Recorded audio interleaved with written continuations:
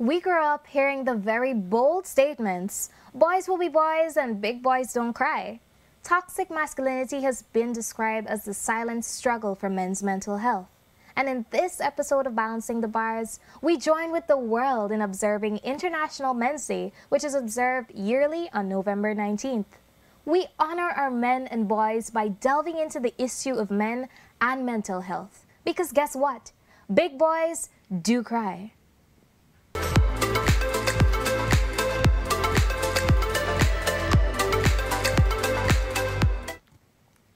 Hey guys, welcome to another episode of Balancing the Bars. We are your co-hosts Jamisi McCalman, Abina Gomes, and Ariane Dahlia Richmond. Ladies, we are, what can I say, at the end of our journey for season 1. Round of applause. Round of applause to us, and the journey has been incredible. It has been a coaster, a roller coaster. And as Gavin said in the last episodes, roller coasters are fun. So Scary too. yeah.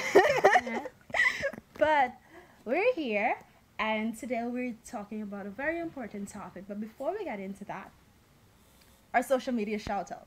Yes. This is like a new favorite segment that we added, and our loyal followers, listeners, viewers, they get a chance to, be promoted because they help to promote us. And today for our social media shout out, again, Write Me Tiffany. She said, love this video. This guy knows what's up with the law of attraction and going within. Abina is right about continuing to shine your light wherever you go. And lastly, Jamisia is absolutely on point when it comes to networking and collaborating. These days, it's all about who you know. And she is referring to the episode that we did on becoming a thriving artist. What's your feedback on that? To me, there was a lot of love in that particular episode, and mostly when I watched it, I feel as though Gavin really honed in on what a lot of people are going through right now. There's so many people in the creative industry who are living day to day because they don't know what's up. And when he was like, hey, I'm broke, right? But he still kept it real, and I feel as though people needed that.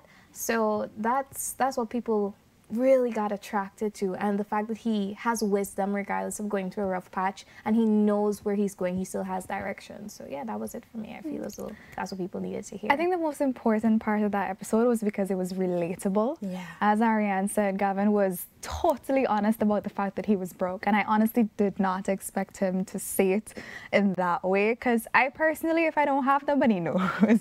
True. But you have to be one with yourself and to understand this is what's going on. And he also made it very clear that he is where he is today because of a tribe and because of people actually believing in him. And I think that's very important for all of us. And I think we understand that more than anything else, because there are a lot of people that we have to be grateful for. Definitely.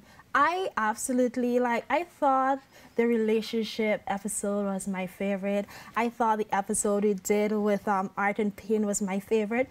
But that episode was my fave because I love seeing when a man could be so vulnerable, buddy. Yeah. That's it right there. And just speak his truth. And I feel like that episode, it was so relatable to what we're talking about today. Toxic masculinity, men and mental health, because we have been seeing men just recently on social media just speaking their truth. And that's not, and I feel like COVID-19 just really shine a light on mental health in general, but how men really is affected by mental health. And these days, you gotta speak out. You can't suffer in silence. And so, Gavin, if you're watching us, thank you for being so authentic and so raw and so real. We appreciated you so much. It's gonna get deep today. I love when you say that. Are we ready? Are we ready? Yes, we are. Are we ready? Yes, we are.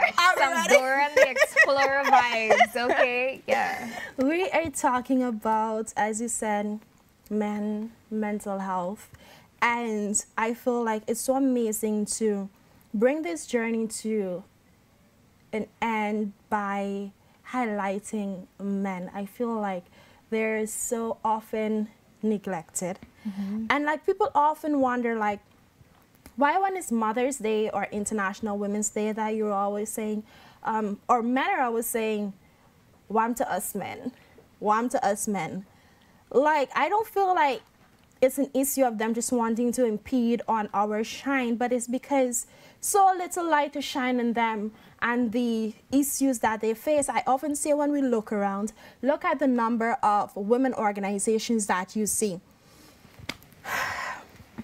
It's a lot. It's a lot, but look for a men's organization. I feel like you need to take a lens or something, a microscopic lens, and look for them because they are not that many, especially here in Guyana. I think that happens because a lot of times, as you said, men aren't vulnerable. So if they don't necessarily express that pain, persons don't have the interest in helping them. They always say closed mouths don't get fed. So women are quicker to express themselves and to say what's bothering them and to express what they need. That's why there's so many resources allocated to them. But I feel like men need to come out of their shell, be like me, come out of their shell a bit more. Have come out of your shell. Come out of their shell and be a bit more vulnerable, and then we might see society changing its perspective a bit more, so to make them feel more included, per se. I disagree completely.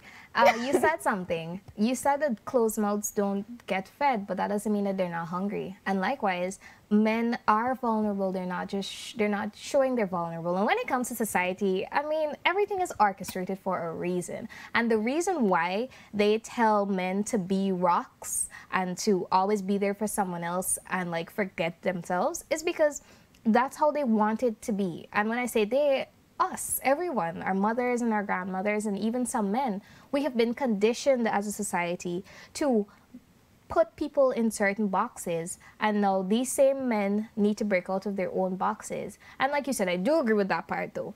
They need to do something different in order for a change to be made. You know, it starts with you. So, yeah. The agreements and disagreements have already started. I'm so excited for this episode. But you know what's funny? And sad at the same time, that I've noticed that men's issues are just sometimes only, attention is only brought to them when, or it's only taken seriously when it's coming out of the mouth of women. In my opinion. Yeah, definitely. Right?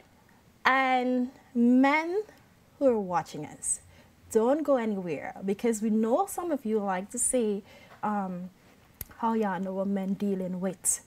How can you speak for men? Well, guess what? Today you won't just be hearing from us.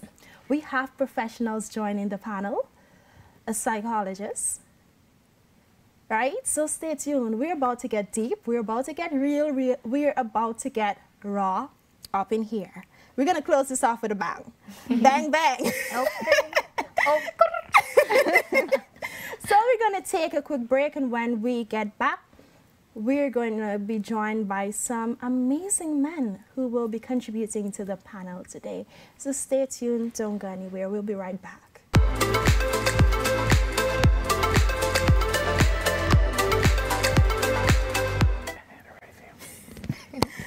Hey guys, welcome back to Balancing the Bars, where on this episode we are talking about men and mental health. And as promised, we have a special guest joining us in studio today, Mr. Will Campbell. He is a psychologist and a lecturer at the University of Guyana. And it's such an honor and privilege to have you joining us here today. Welcome to Balancing the Bars. Thank you very much for having me here. Thank you. A peaceful and safe space where, of course, you can be free, I'm really vulnerable, and just release to have some fruitful conversation today. Well, it's good to have that space because usually I'm the one providing the space for my clients, and so maybe you can help me work through some of my issues today. No problem. You never know what may come up, but I'm pretty excited to have you here. I mean, not the fact that you're only a professional, but you're a man. And, you know, especially in this message that we're sharing with our people, and it's not only Guyanese, it's everyone from across the world are now tapping into balancing the bars. They need to hear from a man, about your experiences and perspectives. So yeah, this is gonna be litty. I got you. Word. Taking it. Word. Yes. Mr. Campbell, earlier when we started, Dahlia said something in her introduction that society has taught us that big boys don't cry. Why is that so? Why is that so? And how can we begin to shift that narrative? Yeah, you're right. One of the things that society has taught us as men is that we shouldn't be emotional. Yeah. And so, I do this whenever I do seminars and so on this issue. I would ask, so who's more emotional, men or women? And usually the response is, of course, women. But that is not true. We're all born, with the capacity for the same emotions. And so when we're taught that men should not display certain kinds of emotions, it robs men of a major part of who they are. A major component of their being is suppressed all their lives. And so, we go through lives kind of, and pardon the expression, emotionally retarded, simply because we're not allowed to express how we feel. And so men don't sit down and have conversations about touchy-feely issues. We're not allowed to do that. So, it has really placed us at a disadvantage. And one problem with that is there is one emotion that men are allowed to have, and that's anger. And so whatever we feel, we just channel it through that anger. And that's you could see how that could be problematic. Yeah, and the thing is that I think, Jamesia, too, we were having a conversation about this a while back. The fact that everyone has a masculine and feminine component to their being, and it needs to be balanced regardless of your gender. And that balance brings about a flow in everything that you do. So there's a bit of a masculine touch and a feminine touch to the things that require, either side of you or sometimes both. And I feel as though I don't see that in a lot of men. And as a woman, I find that balance very attractive. Like, I want to know that you can express yourself or even be willing to cook or clean and things that whatever you say is only for women, I'm not even sure that it is an issue where we have a masculine, I think we've labeled them, and so men shy away from that side that have been labeled, that side that has been labeled as feminine.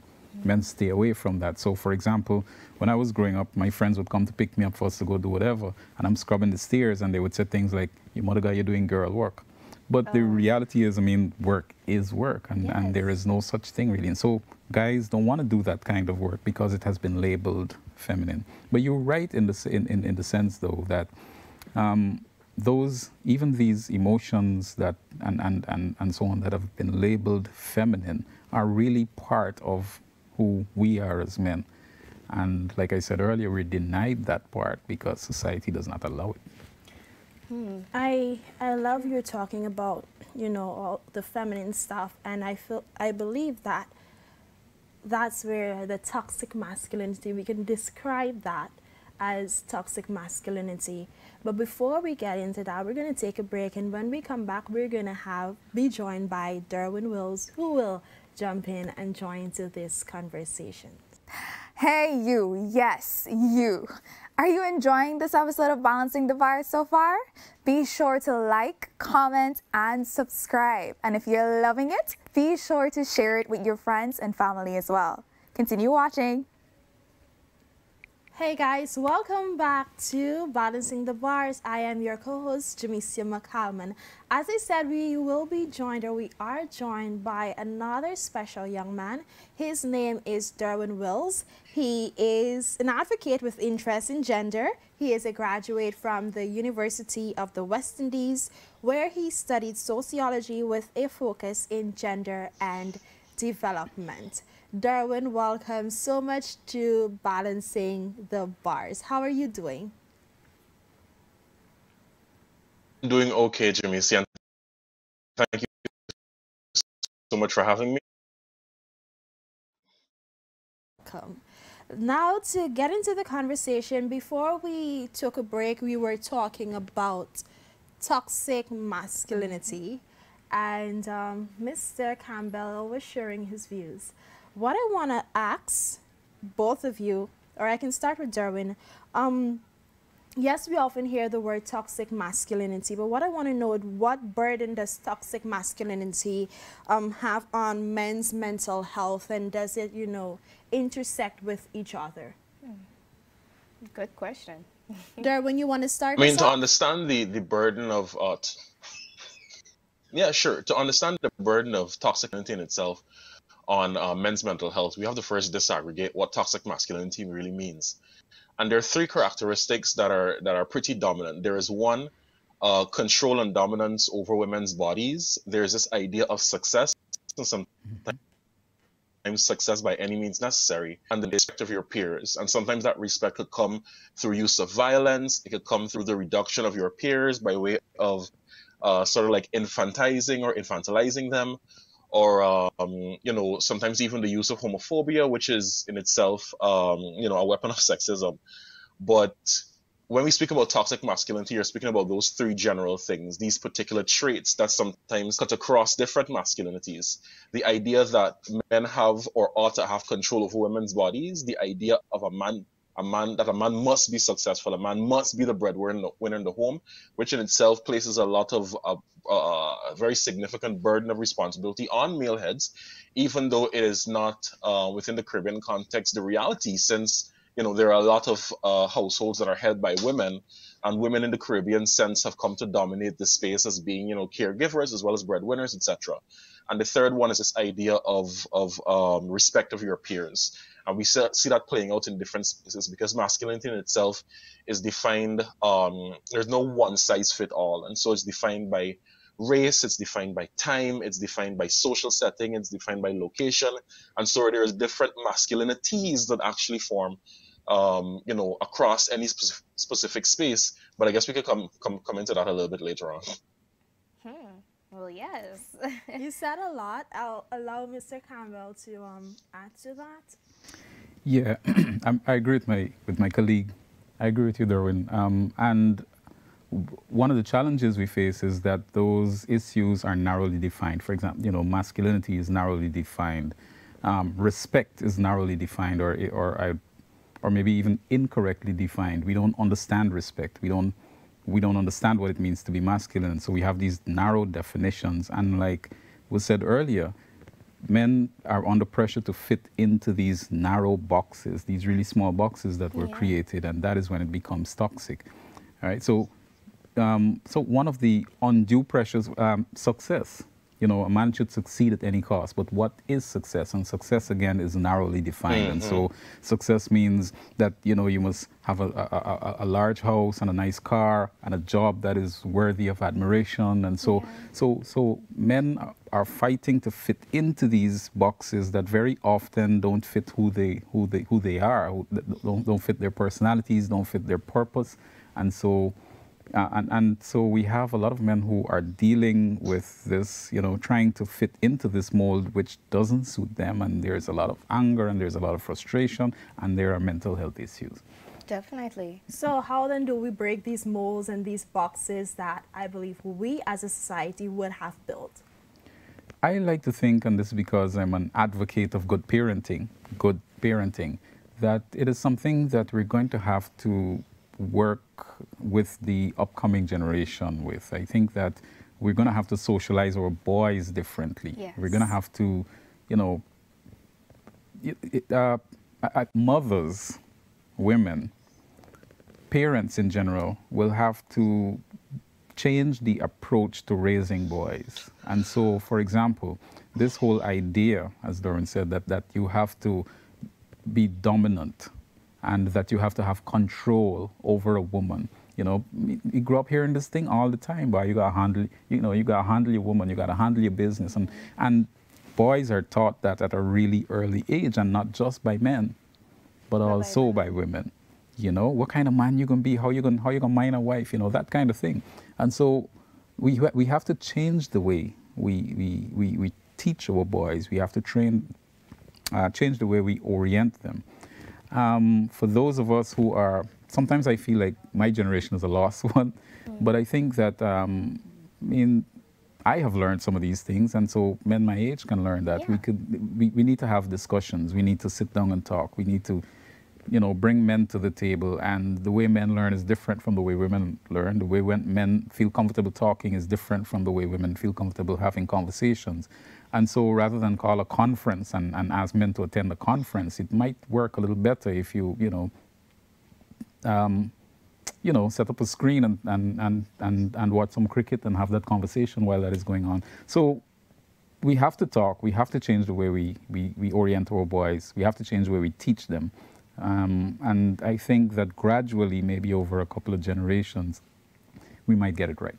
Yeah, I feel that. But there's a question you asked that was broad about breaking the boxes, but I'm from a community in the hinterland where boys are either told to get money or get more money. And so they're basically in an environment where they're hearing this from all angles. It's just coming in different forms. And Derwayne, what would you tell boys who basically don't have any other source of encouragement to be themselves, and they're only being told that you're like an ATM, all you're supposed to do is produce money? What about their dreams? A boy like that who probably is scrolling YouTube and he sees this, what would you tell him if he's watching right now? I mean, I think, and that's the thing, there is an individual responsibility that is needed to really sort of, break out of these ideas, out of these molds and so on. But it's not to place the burden solely on that individual, because the way in which patriarchy operates, the way in which these ideas of, toxic masculinity, the way in which these socializations happen, there are multiple things happening at the same time. And so if you try to just approach it individually, it would almost feel as though you're swimming against the tide. It has to be a all hands on deck approach where we start to understand these things from an interpersonal level, from an institutional level, and even more broadly understanding ideologically that there is a very powerful idea that tells men and women how to live their lives, and that powerful idea is sometimes and most times dangerous, destructive, problematic, and that is the idea of patriarchy. So for young men who are navigating this space and trying to understand themselves and where they stand within that arrangement, it is important for you to find these sort of support spaces that could help you to challenge those ideas, because you cannot do it alone. But at the same time, we as a country have to work towards creating those spaces. It's not to say that there aren't conversations about men happening in different places. There are those conversations happening, but some of those conversations are still steeped in those dangerous ideas that we have. So, for example, we have men's spaces, but sometimes men's spaces come to be dominated by religious ideas. And those religious ideas could then again turn around to ground men as a dominant grouping. So then that does not help the situation, even though operating that, we are here to ensure that, man's correct place in the household, or man's correct place in the family, or man's correct place in society. Like, all those ideas have to be challenged. And so it can't just be a sort of like a one-dimensional approach. There has to be a multi-dimensional approach towards this entire thing. So, like, it's not any individual responsibility, but what we have to do is to work towards creating more radical spaces where we can promote positive masculinities and then try to engage men and boys to bring them into these spaces so that we could radically define what are these ideas that have been instilled into them, that this is how they should operate, this is how they should navigate, and so on. And you mentioned something, Ariane, about, people's ambitions and so on. We also use this idea of homophobia, because how do you police masculinity? You police it through homophobia. And I will just, after I say this, I'll define homophobia. You use it to say that, boys should not aspire to this particular thing. And so you create these narrow boxes to fit them in. But what happens when there is such a great, there's no connection whatsoever to the things that you are expected to do? That is what creates a lot of tensions within society. And so when we talk about homophobia, because it impacts how men even relate to each other. When we talk about homophobia, a lot of people think, homophobia is a fear of, gay people, or fear of queer people. But I think there's a more complex definition than that. And that is a definition that I love from Audre Lorde, where she says, homophobia is a terror surrounding feelings of love for the same sex and the hatred of those feelings in others. And when you think about that, this idea of understanding feelings of love for the same sex, it does not necessarily mean homosexual, because it could also mean homosocial. Homosocial in the sense that a father and son, cousins, brothers, people who are engaged, men who are engaged in a strong social bond, a strong intimate bond, but not at the same time engaged in a sexual bond at all. So homophobia does not, it affects relationships between men, but it's also mostly affecting relationships between men that are not even sexual in any way at all. And so you see a lot of parents, a lot of sons growing up talking about how they didn't have a relationship with their fathers. And that is something that also has to be addressed. And because their fathers also didn't have a relationship with their fathers. And so this particular trauma continues to pass down from generation to generation. But I will tell you this, every father says to themselves, I will not be like my father. Mm-hmm. And sometimes they end up being like their father. Because it is so difficult to break out of these ideas when in the terms of imagining, this is literally all you know. Ah, that was deep. Okay, that felt like a spoken word kind of vibes. That was deep, but it is possible. It is very possible. It is possible. It is possible. Out of the stupid cycle. It's stupid to not love your family, and it's stupid to not love your friend who's always there for you just because you were told that you're not supposed to express love because you're a man.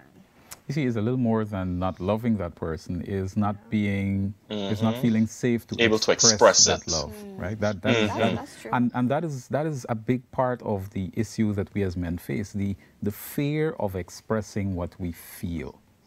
We shy away from that because feelings are said to be feminine. So we don't want to express feelings, and it becomes so bad. It's not just that we don't want to. We never learn how to. We never learn how to express feelings. And so whenever I don't know if you've had this experience, but you start to cry, your man panics because he doesn't know how to relate to that expression. Your girlfriends would all come around you and somebody can buy ice cream and y'all gonna have a talk. Men, we don't know what to do. You know, we get confused. But even as a woman, my masculine side, before I started really looking at myself, was saying, "You crying? Don't cry. Don't cry. Don't cry. Exactly. Cry. And you just stop crying. And then all your emotions kind of do. But after constantly doing that, I think it's important. And if you're watching this and you know exactly what I'm talking about, after doing this a lot, it gets full and it bursts at a time that you don't even expect it to. And for a man, that explosion is usually an angry explosion. It's an explosion of anger because it is the only emotion we're familiar with. It's an emotion that has been nourished over time. Let me tell you, when a man gets angry, you know, I think it was Malcolm X who said, you know, you get feelings, nobody listens to you. I'm paraphrasing. You get angry, people listen. Men have heard from women, he's so sexy when he's angry. You know, those things. And so that has been rewarded, it has been nourished. And men are okay with being angry because that is masculine. And so we channel everything through that, which is familiar. Just may I, before you go ahead, I just had a meme in my mind. I think it'll connect. You bottling up your feelings, don't do that. Yeah, so what were you going to say? Sorry, I was going to say that sometimes it's also... You wanted to say something, Derwayne? Yeah, I was going to say that sometimes, I mean, outside of outwardly expressing anger, as part of the internalizing of that anger, men sometimes withdraw. And when they withdraw into themselves. And sometimes it will put them into this deep contemplative space where they're not really partaking in things that are happening around them. But I remember there was one time I was having, or sometimes they isolate. I remember there was one time I was having a conversation with a guy after a men's forum. And he was just so grateful to hear different perspectives about how men navigate this space. And he said, you know, he had gone through something that he felt was entirely traumatic, where he was in a marriage and his wife had cheated on him. And she had spoken about it to him. And I mean, this is just understanding the real experiences that men navigate at the same time. Not to say in any way that there is any form of of, what's the word I'm looking for? It's not support, it's justification for violence against women. There's absolutely no justification whatsoever for violence against women. Right. But he was saying that when he first found out, when his wife told him that she was cheating on him, he said he felt like he was going to do, something really terrible. And he said he just got up one morning at about 2 o'clock or 3 o'clock. And he said from where he lived, he didn't say where he lived. He said he just walked. He said he walked until he couldn't walk anymore. When he finished walking, he found himself at Stabrook Market. Oh my gosh. So these are the types of things that happen. It's a lot of energy, but it's a redirecting of that energy. But there's still a need because sometimes all you want is a good cry. And guys said that to me before. Like at that same event, like it was about 5 of us in a circle, and one of the guys said, "Brother, I just want some place to go and cry. Because I was crying by myself anyway, but I just want to be able to actually say that these things happen, and I don't like how these things happening." But when we force men to engage in that sort of psychic self-mutilation, like if you're chopping off an essential part of yourself, then it makes them less than human. And so masculinity in itself and toxic masculinity is inherently dehumanizing because it takes away from men the thing that makes them human, which is an emotional connection. Right. Jamesia and I are in our fields. I'm just thinking of all the times where I've done youth camps. I've spoken to the boys in the camps, and they were like, I couldn't draw at home. And they're amazing at art. And they just weren't allowed to do that in their spaces. But I feel as though, wow, today, Jamesia, come on, I'm speechless right now. I want to go back a little bit, like earlier, because we were talking a bit about mental health as well. And earlier, Dahlia, you mentioned something that where you're from in the hinterland community, that, boys are just thought to the success, the ATM situation. And I believe that all of these things can be contributing factors to a man's mental health, because one, you're thought that, you need to be the breadwinner, you need to be the dominant one, but when you can't do these things, like, it contributes to, okay, I'm failing as a man. So how can we, I don't know, shift that? Like, it's okay to not, like, and like Derwayne said earlier, it's the religious standpoint, because when you're trying to shift the system, it comes back to the religious standpoint, where in the Bible it says that men need to be the breadwinners of their home. So how can we teach men to navigate these situations, even when, they feel like they're failing because of the standards that society would have set? I think we need to redefine success and redefine failure. I was reading a piece somewhere about a nurse who worked in palliative care, and she'd interviewed a number of persons on their deathbeds, and she said not one of them on their deathbeds would say something like, "I wish I had made more money," or "I wish I'd spent more time at work," or "I wish I had taken my career to another level." It was always, "I wish I'd spent more time with people. I wish I had connected with more with my children. I wish I had nurtured my relationship." So we have to redefine failure, because of the success and failure, because at the end of the day, those things that we pursue as success, those are not the things that really matter. And you're correct. And that doesn't only happen in the hinterland. If, for example, a boy has finished school and he says to his mother, "You know what, I want to go to school." So he's 22 and or 21 and he's at university, and someone asks him, he has a girlfriend and maybe he meets her parents, and they say, "Okay, so what do you do?" And he says, "I'm going to school."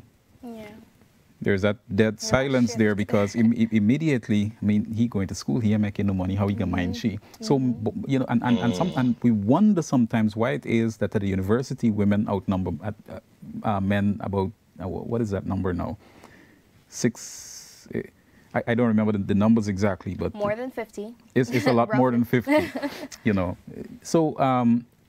So boys feel like they can't go to school, because they got to work, they got to make that money, and there's that pressure.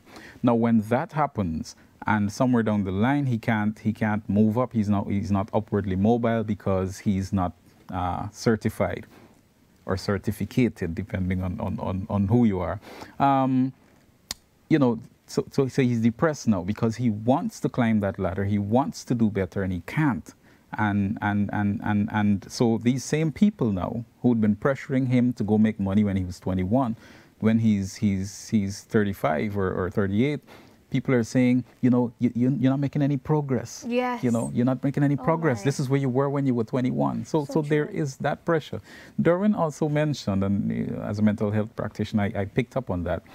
He mentioned the issue of men sometimes internalizing that anger and withdrawing into themselves. And it is a really difficult place to be when you're angry at yourself and you don't even have the words to express to yourself what you're feeling. And that very often leads to depression, which is a serious, and anxiety, which are serious mental health issues.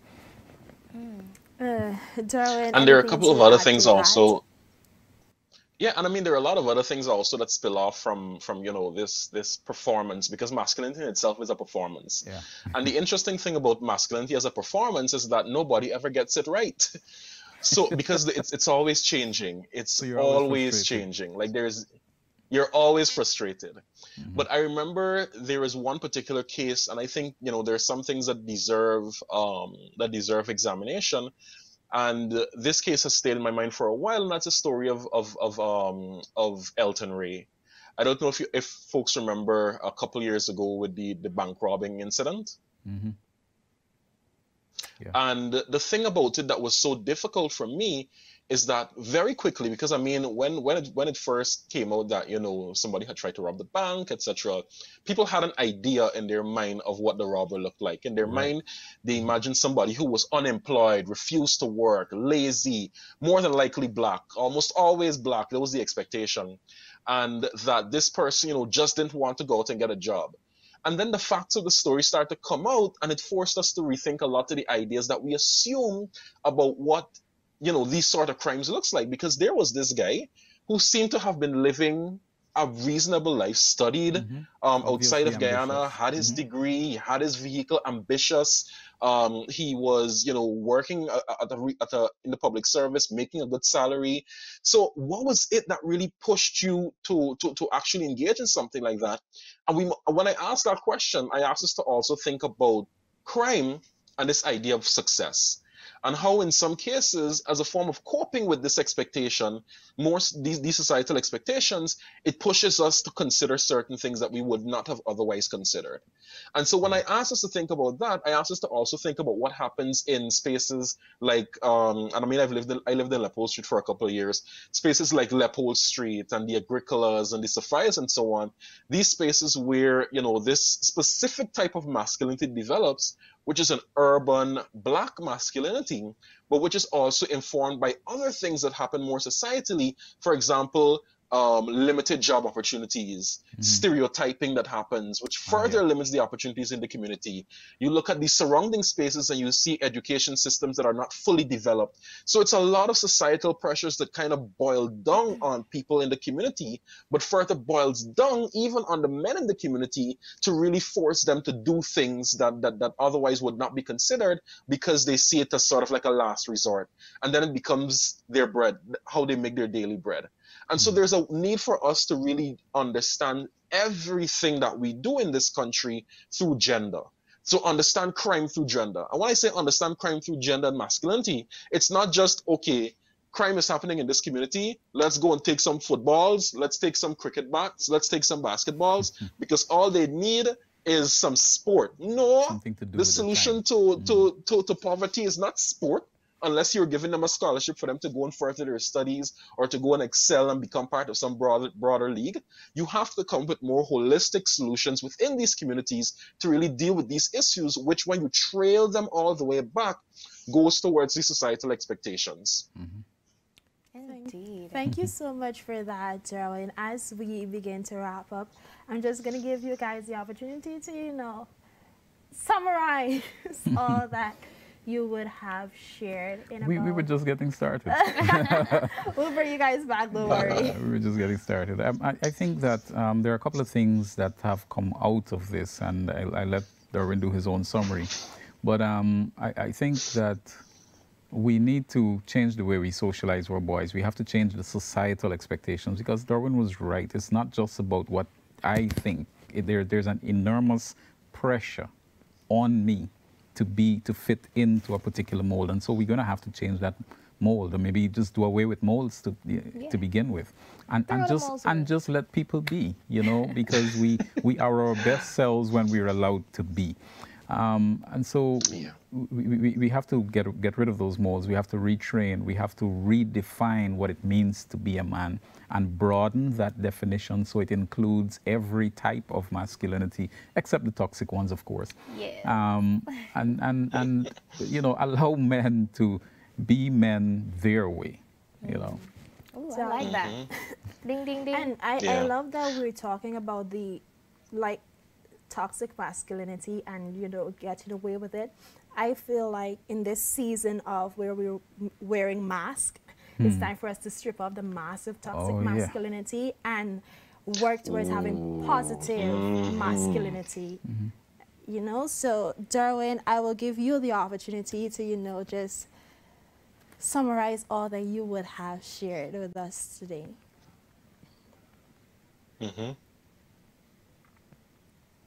Was it my turn? Yes, Derwayne. Oh, sorry. There was a delay. I think, and I mean, spaces like this are so important to get people together to talk about these things. And I'm so grateful to Dr. Campbell, to Jamesia, and to Ariane for creating these spaces and to really have that full conversation. Because even though, you know, Abina. Abina. Because even though, you know, we sometimes have these conversations are not sustained. And we've had a lot of rich conversations about, you know, violence against against women and girls. And I'm also part of a lot of those conversations. I'm also part of the UN Spotlight Initiative. But at the same time, when we talk about, you know, the inclusion of men and boys into the space, it's usually post-violence against women. I don't know if there are any strong programs that exist right now within the space that is Guyana that sort of works on men and boys before they even get to that space of engaging in violence against women and girls. And that is something that is so important. So we need to create not just the spaces for men and boys to engage and to understand themselves as gendered, but we also need to create the programs and the budgets and the funding that is necessary so that organizations could do that work more holistically. Because it's not just about giving men condoms and telling them, listen, you need to just do more safe sex. It's not just about that, but it's also helping them to understand themselves as social beings within a world that tells them that these are the things that you are limited to. Stay on the path. And if you don't stay on this path, we will use homophobia against you. Wow. Thank you to Mr. Campbell. Thank you to Derwayne, who joined us virtually. We're going to take a quick break, and when we get back, we're going to wrap up.